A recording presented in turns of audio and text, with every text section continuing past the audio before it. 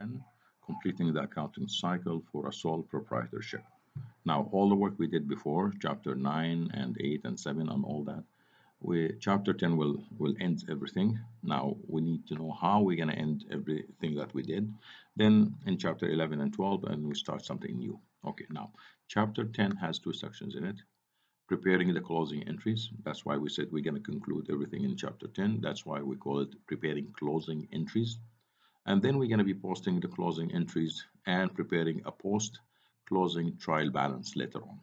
So we're going to do the post closing trial balance, and that's what we learn in chapter 8 mainly, and we'll go from there. I mean, I'm going to go ahead and explain this in school.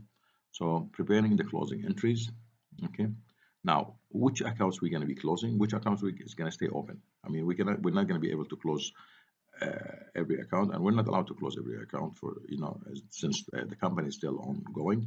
So but there's certain accounts that we're going to close. Now what are those accounts? That's what we call a temporary account that we're going to be closing.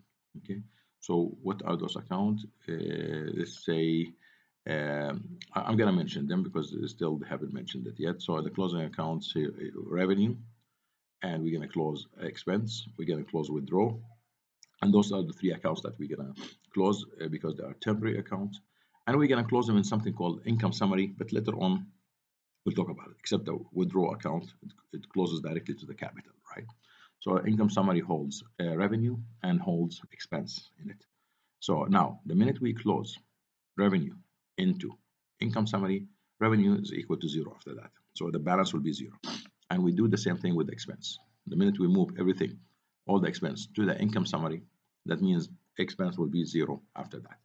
Now, what income summary does, it holds the amount, the one from the revenue and from the expense, and gives you either a net profit or a net loss. So this amount needs to be closed in the capital. So if it's a net profit, it adds up to the capital. If it's net loss, it takes from the capital. Okay, then we're going to close withdraw directly to capital. Okay, now income summary has to also to close because it's a temporary account. We use it just for the purpose of moving things around. So we moved either net profit or net loss to the capital. Now income summary is back to 0.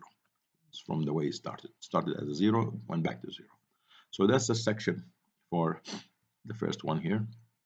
And the next section is going to be talking about posting closing entries and preparing a post closing trial balance. Now remember, this is your this is how it's going to look like. This is, by the way, this is the journal that's going to show that the closing entries. So now we send the title to closing entries, and then we're going to be doing closing everything. So notice that revenue here is debit. Remember, we always said revenue cannot be debit in normal transaction, but this is not a normal one. So this is actually we closing. So we need to switch places. So revenue now it's a debit instead of credit, and income summary it's a credit. This needs a lot of work. In class we'll do it. Don't worry. You'll understand it. Okay, and that's how a trial balance will look like after closing. Remember, post means after, post closing trial. So this is how it's going to look like trial balance after you're done. And that's it. That's the chapter. Definitely we can take us a couple of weeks to finish. Okay guys, talk to you later. Bye bye.